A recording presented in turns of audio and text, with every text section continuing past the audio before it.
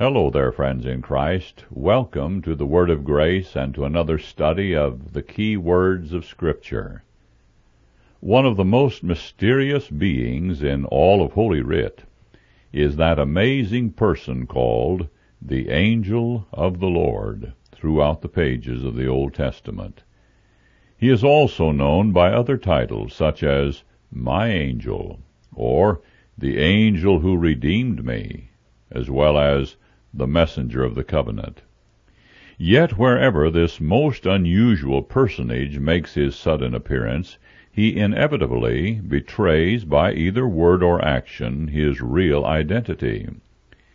It has been the consistent view of sound Bible scholars for generations that the Angel of the Lord is a title used to veil thinly a genuine theophany or shining forth of Jehovah himself.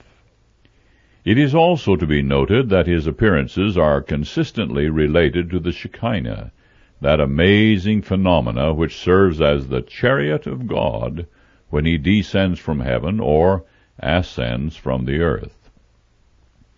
Having said these things, let us turn to the Word of God and let the Holy Spirit illumine our hearts concerning the divine messenger as we open our hearts to his truth without reservation. The place of first reference in the Bible for the name, the Angel of the Lord, or Jehovah, is Genesis 16:7. Here we find Hagar, the slave girl of the wife of Abram, in the desert wilderness by a spring. She is heavy with child of the patriarch, and a runaway from his tent because of the abuse of Sarai, the wife of Abram, who is chagrined because she is not able to bear him an heir. We are told that the angel of the Lord found her in a despondent state, and commanded her to return to her mistress, and place herself in subjection to authority. Then he explained that she was to give birth to a boy, who was to be given the name Ishmael. Furthermore, the angel of the Lord said unto her, I will multiply thy seed, that is, Ishmael, exceedingly, that it shall not be numbered for multitude. Now observe, the divine messenger does not say, God will multiply. He says, I will multiply. He is no ordinary message bearer who speaks in the name of another, and in the absence of that other. He does not speak like Jehovah's servants, the prophets, Thus saith the Lord. He declares that he, himself, will multiply the descendants of Ishmael to such an extent that it will be an impossibility to number them. Well, of course, this promise has already been fulfilled quite literally in the Arab nations who are the modern seed of Ishmael, with Abraham as their father. Having made careful note of the fact that the angel of the Lord himself declares that he has ordained Ishmael's history in advance, in terms of billions of descendants, we observe something else in the following chapter. Abraham is promised that he will have a son by his aged wife Sarah, and that the everlasting covenant will be established through him and not through Ishmael, the bondslave's son. Then, speaking in the past tense of an act already accomplished, God speaks to the venerable Abraham, saying, And as for Ishmael, I have heard thee. Behold, I have already blessed him, and will make him fruitful, and will multiply him. Now observe, here it is God who says, I will multiply Ishmael.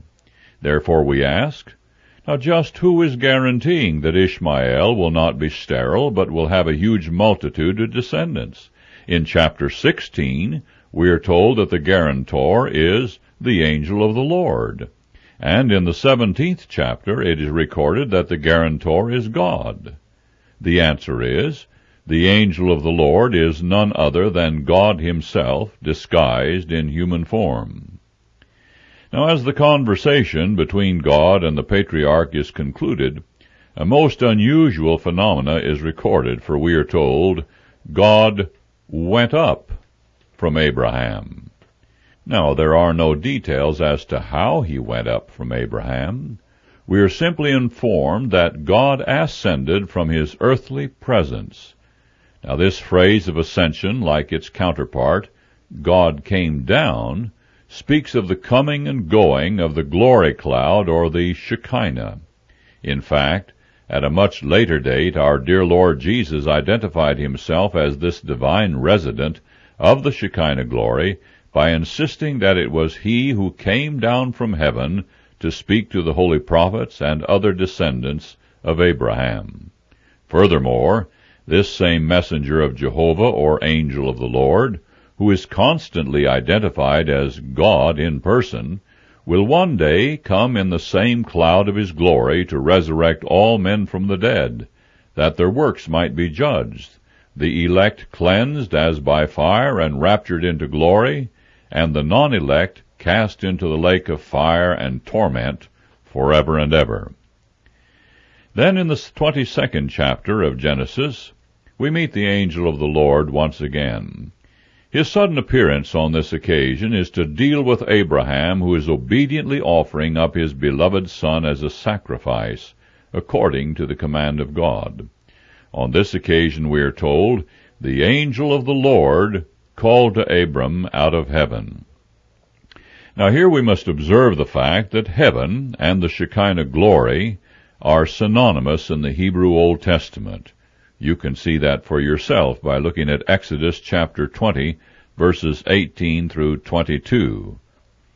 As the venerable patriarch looked upward, he beheld a ram caught in a thorn bush. This male lamb, a Semitic symbol for Jesus Christ, the Lamb of God who takes away the sin of the world, was then offered as a substitute in place of Isaac. Abraham, of course, knew who the heavenly messenger was, for he gives the place of his appearing a special name, Yahweh Yireh, which means Jehovah will provide. This name was Abraham's testimony to the fulfillment of the promise of God which Abraham had proclaimed to Isaac. God will provide himself a lamb for a burnt offering. It is God also who is spoken of as the angel of the Lord, who provides that substitute. The messenger of Jehovah is none other than Jehovah himself. Now, whenever God declares or reconfirms a covenant, he appears in the midst of his flaming angelic host as the messenger of Jehovah. This messenger of the covenant, or angel of the covenant, as he is called in Malachi, is next seen appearing to the son of Isaac, the grandson of Abraham. The father of the Hebrew nation's grandson, Jacob, is found by the angel of Jehovah at Haran, where he had fled from the wrath of Esau. We are told that the Lord commanded Jacob to return to the land of his ancestors, after multiplying his herds in spite of the rascality of Laban, Jacob's father-in-law.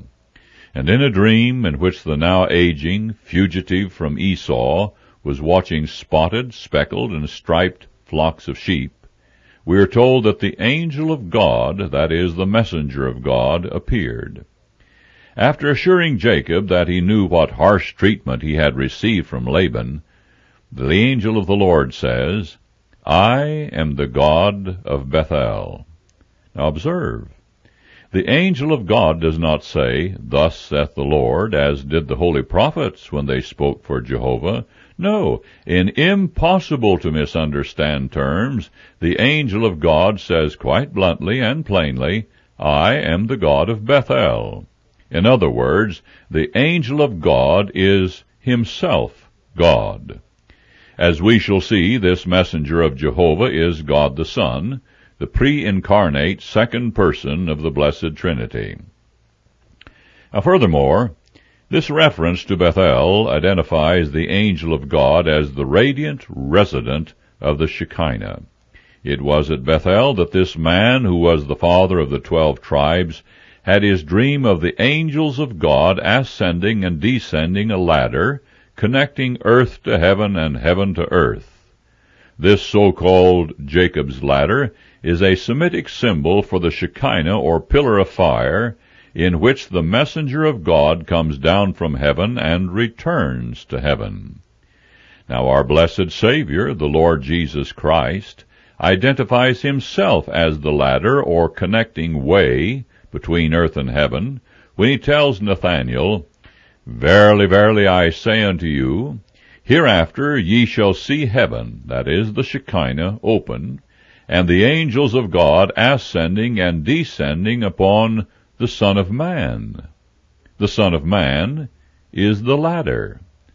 Whenever the Son of Man, who is none other than the Son of God, who is none other than the angel of the Lord in the Old Testament narratives, descends to reveal the Father, he is always surrounded by those angelic spirits who are his, quote, "ministers of fire," end of quote, as in Hebrews 1:7.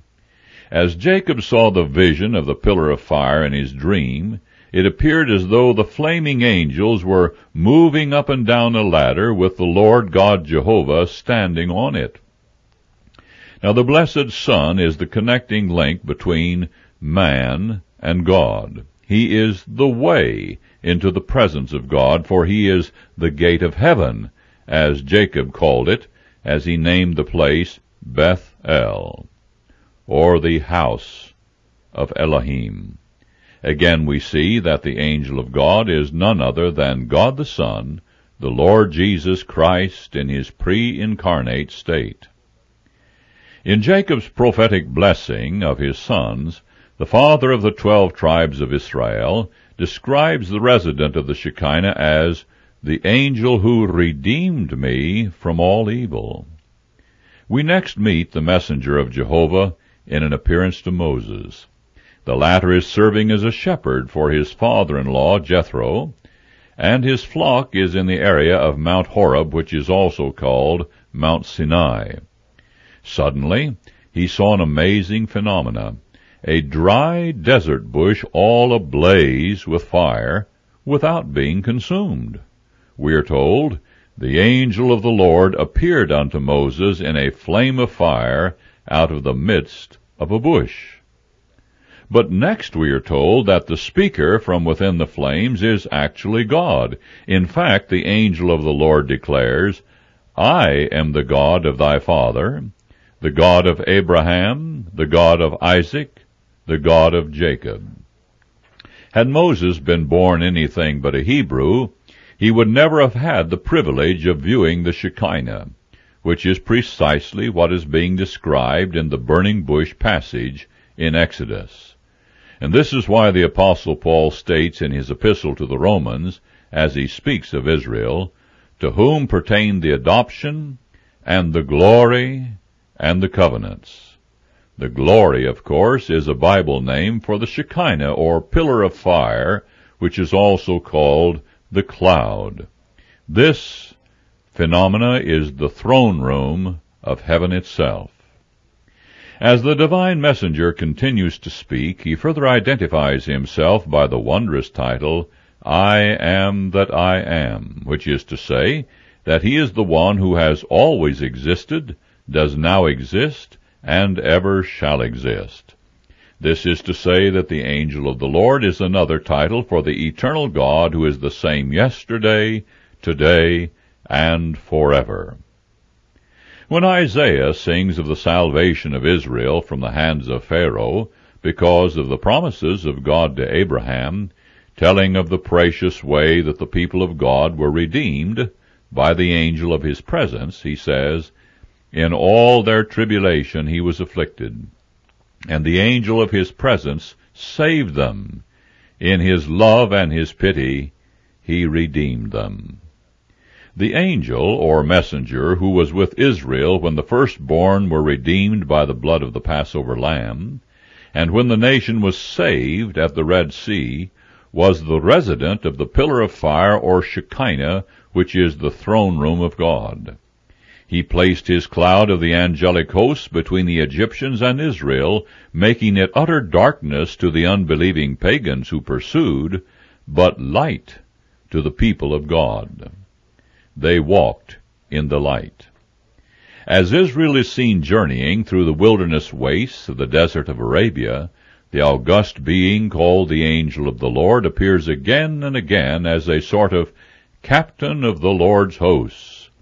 We are told two things about the resident of the Shekinah which proves our point, that the angel of the Lord is actually Jehovah in human form, that is, the eternal Son of God, manifest in human form before his actual incarnation.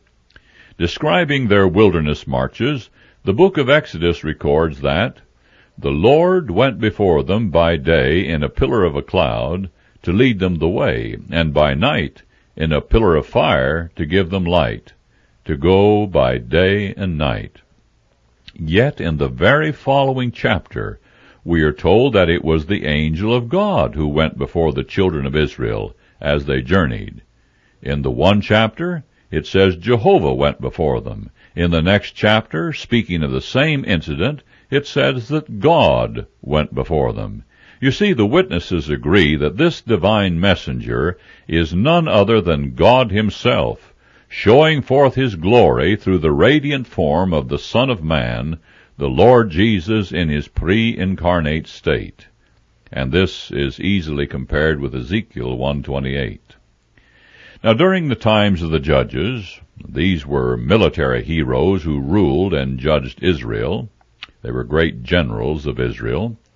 The messenger of Jehovah appeared from time to time in his chariot of fiery glory. There is the surprise appearance to Gideon, when God wishes to advise him that he has been chosen to be a general of the Israeli army. Later on, the angel of the Lord made an appearance to the parents of the mighty Samson at a time previous to his birth. And as the story progresses in Judges 13, we discover Manoah, the father of Samson, offering a kid from his flock as a sacrifice to his heavenly visitor. The angel of the Lord informs Manoah that he should offer sacrifices to Jehovah, for Samson's father was not yet aware of the true identity of this divine messenger. Finally, the sacrifice is permitted to be offered upon a rock altar, and the startling statement is made that the angel of the Lord did wondrously. Just what this wondrous act was is seen to be related to consuming the sacrifice from the Shekinah, for we read, when the flame went upward toward heaven from off the altar, the angel of the Lord ascended in the flame of the altar. Now Manoah knew who the heavenly visitor was, for he was an Israelite who had heard all about the angel of the Lord, who is the resident of the flaming pillar of fire. So when he sees the messenger of Jehovah ascend into heaven in the flames, he cries to his wife, "We shall surely die, because we have seen God." Whom had they seen? They had seen the angel of the Lord in the midst of the Shekinah glory. They had seen God manifest in human form. They had seen the second person of the Holy Trinity. They had seen the pre-incarnate Son of God. Now, not only did the angel of the Lord appear to Abraham, Isaac, Jacob, Moses, and Israel, but also to the holy prophets of that nation. Sometimes he is called the Word of the Lord, as he speaks from the throne of his glory in the Shekinah, and at other times he is simply described in terms which identify who he really is. In the prophecy of Daniel, he is described as the Son of Man who keeps Shadrach, Meshach, and Abednego from harm in the fiery furnace, or as the one who receives an everlasting kingdom from the Ancient of Days. He is no created being. He is no ordinary angel. And we must remember that angel simply means messenger. In the prophecy of Ezekiel, the radiant resident of the Shekinah is described in a fabulous way. First of all, the prophet tells of his first view of the Shekinah near the Chebar Canal on Babylon. Declaring that the heavens were opened and that his vision was a vision of God, Ezekiel writes, "I looked, and behold, a whirlwind came out of the north, a great cloud, a fire enfolding itself." As his description continues, we see flaming angelic beings racing up and down a theophany as though ascending and descending a ladder. And when the prophet finally describes the resident of the flaming whirlwind or the fiery cloud enfolding itself, he says that it was the likeness of the glory of the Lord. That's Ezekiel 1:28. The platform of the throne is the color of a sapphire stone, the color of the vault of heaven itself. This immediately clues the reader to the fact that this blazing cloud with its radiant resident is the same as the pillar of fire indwelt by Jehovah upon the top of Mount Sinai at the giving of the law, because on that occasion Moses and Aaron, Nadab and Abihu, and 70 of the elders of Israel, quote, saw the God of Israel, and there was under his feet as it were a paved work of a sapphire stone, as it were the body of heaven in its clearness. Now, since Ezekiel repeats the same details, it is apparent that the resident of his cloud of glory is the same as that viewed at Mount Sinai by Moses and the children of Israel. That resident is declared to be both the God of Israel and the angel of the Lord.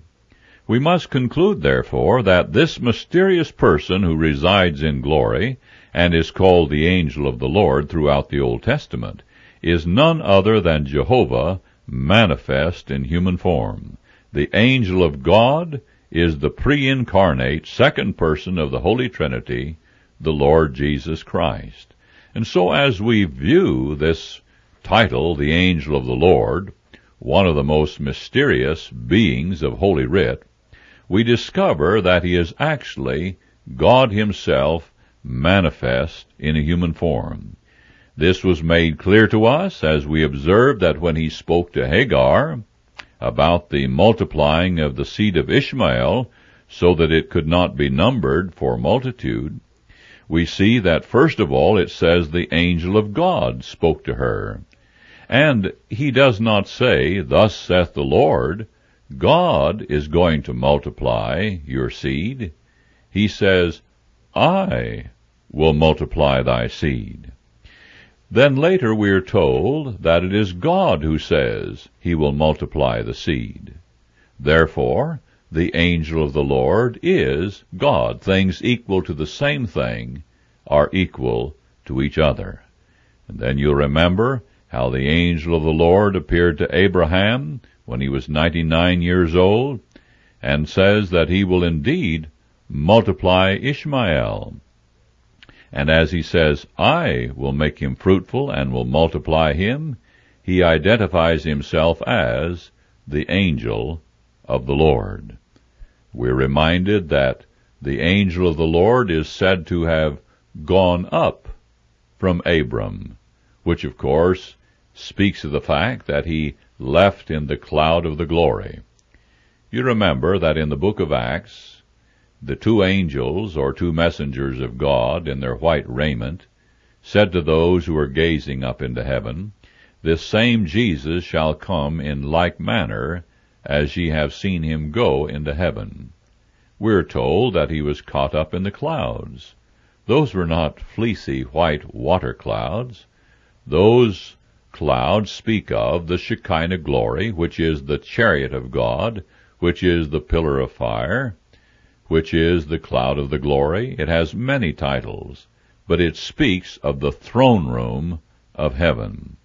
And so, when we find that the patriarch Abraham is offering Isaac, it says that the angel of the Lord called to Abraham out of heaven. And yet we discover, by reading on, that it is God who speaks with Abraham from heaven. Therefore, they are identified as the same being. The angel of the Lord is none other than Jehovah himself. And of course, when that angel of the Lord spoke to Jacob and said, I am the God of Bethel, he identifies himself as Jehovah, because Jehovah is El, or Elohim, and he is the one who appeared to Jacob. So therefore, again, it was stressed that the angel of the Lord and Jehovah are one and the same person. And of course, again, when the angel of the Lord appeared to Moses in the burning bush, in chapter 3 of Exodus and verse 2, it is the angel of the Lord who speaks out of the flame. But in verse 6, it is the God of Abraham, Isaac, and Jacob. The angel of the Lord and Jehovah himself are one and the same person. But when Jehovah manifests himself in a human form, it is Jehovah the Son, the second person of the Holy Trinity.